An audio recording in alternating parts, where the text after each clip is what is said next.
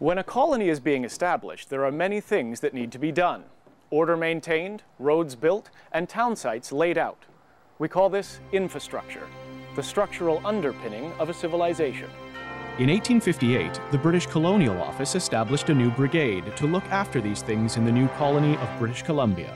It was called the Columbia Detachment of the Royal Engineers.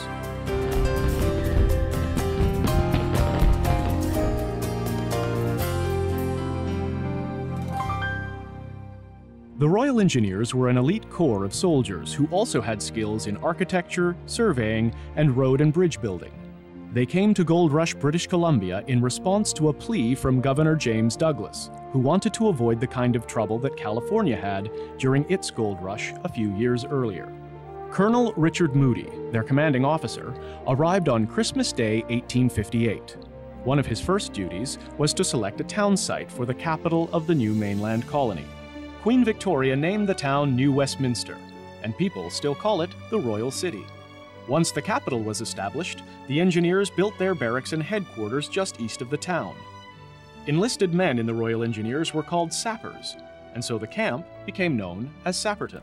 One of the colony's most pressing needs was transportation, especially to bring miners and supplies into the gold regions.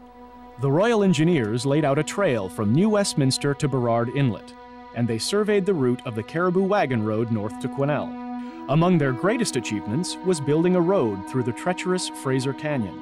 They also created town plans for Hope, Lytton, and Yale, as well as New Westminster. But the engineers were expensive to maintain. In 1863, the Colonial Office in London disbanded the Columbia Detachment. The men were given a choice of returning to England or settling in British Columbia with 150 acres of free land. Having come here to build the foundations of a new society, most of them stayed and helped to build it personally in other ways.